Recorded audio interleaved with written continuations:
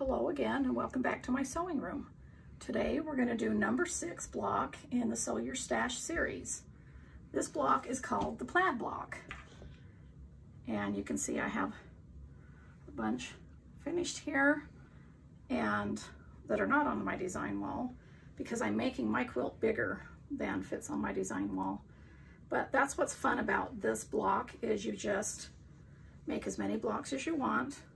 Remember that they finish at 7 inches. Right now they're 7.5, but they finish at 7 inches, and so you can just sew as many rows wide or as many rows long as you want to have a king size California king or a baby quilt.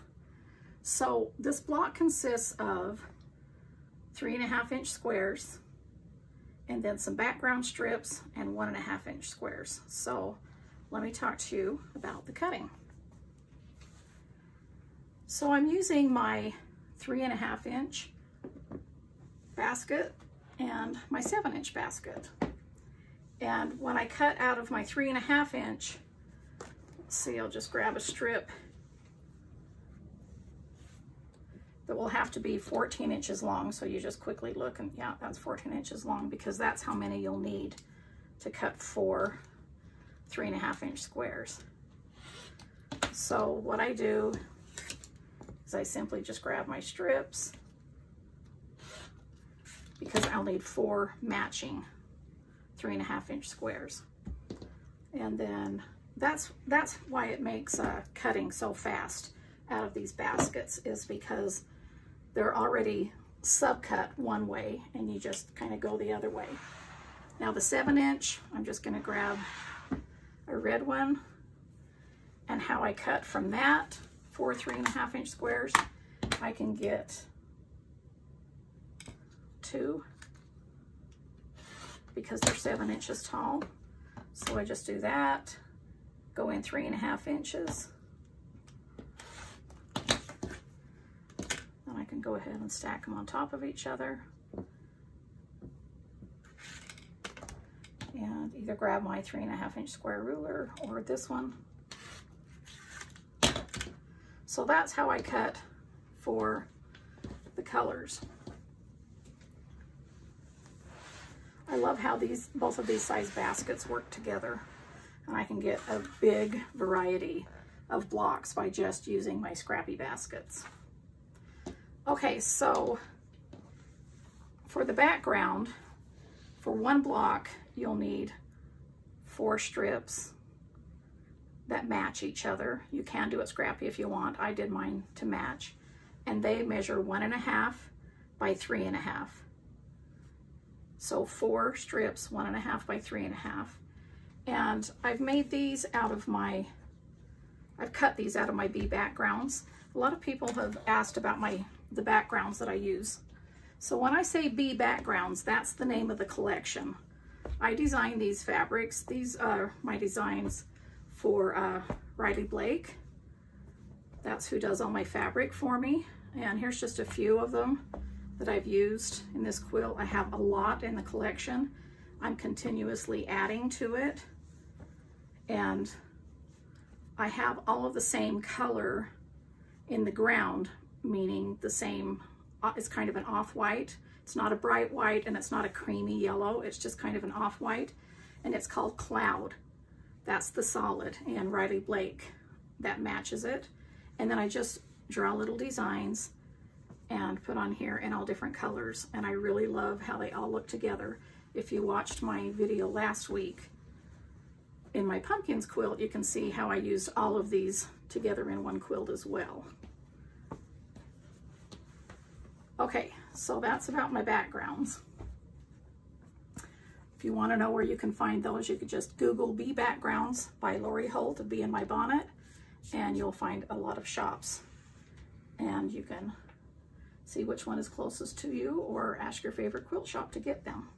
Okay, so now we still need the 1.5 inch square. So what I do with that is I just grab some strips from my 1.5 inch strip basket, or really the easiest for this is my 1.5 inch square basket.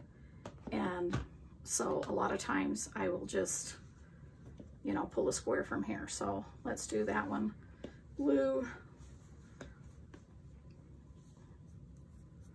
Let's do this one pink for that. Okay, so now we're cut for 2 blocks. So let's go over to the sewing machine and I'll show you how I whip up 2 of these plaid blocks. Here I am at Miss Lucy, and we're gonna sew 2 of these plaid blocks together. So basically when you sew these together, it's just like a 9 patch. I'm just gonna be sewing this into a row, this into a row, this into a row, and then sewing the 3 rows together. And I will be pressing the seams open. Okay, well, let's get sewing.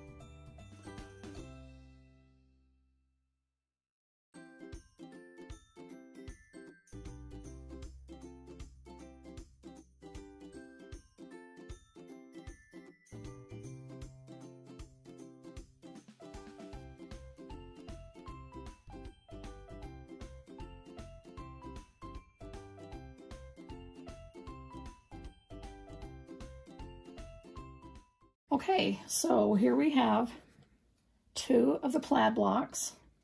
They measure 7.5 inches right now, and they'll measure 7 inches when you put them in your quilt. So that's what the back looks like. I like to press these seams open, even though it's not a real complicated block with a lot of seams. The reason I do is because when you're sewing them together to go into the quilt, then you don't have to worry about if you press these this way, half of them this way and half of them this way, then you have to really plan where each block is going into the quilt. So I don't like to do that. I like to just press them all open, they lie flat, and then that way you can put them in any way you want when you're sewing them together. That's what the back of the block looks like. You could even sew 4 blocks together and make it a big block like this. This measures 14.5 inches right now, and it would measure 14 inches in the quilt. So instead of just doing single blocks and going across and making rows, you could make a big block like this, which might make it easier when you're sewing the rows together. But what I love about this block is, besides being a scrap buster, and you know, you can really use a lot of different prints and a lot of different backgrounds, is that when you sew them, so this is the individual block, but when you sew them together, it makes this look like plaid, which is why I call it the plaid block. But it also has a secondary block look. It kind of looks like you've sewn a 4-patch and then added sashings and cornerstones, which takes a lot longer than just taking a block and sewing it like this and then literally sewing the blocks together so that you can make it however big or small you want. This would be a really cute table runner, pillow, any size quilt. You can do it with all one colors, just different variations of reds maybe, and it would look like a big red plaid quilt. You can do it all in, you know, maybe like boy colors, dark colors, whatever you want to do on the variations. But I really like this scrappy. It's really fun. And I'll show you the quilt when I have it all finished. I'm not sure how many blocks I'm going to make, but it's going to be a big quilt, and I'm going to probably put it out in my trailer. So thanks for joining me this week, and I hope you're enjoying the Sew Your Stash series, and I'm going to try to post 1 or 2 of these next month. I'll be back next week with a crochet tutorial. I'll chat with you later.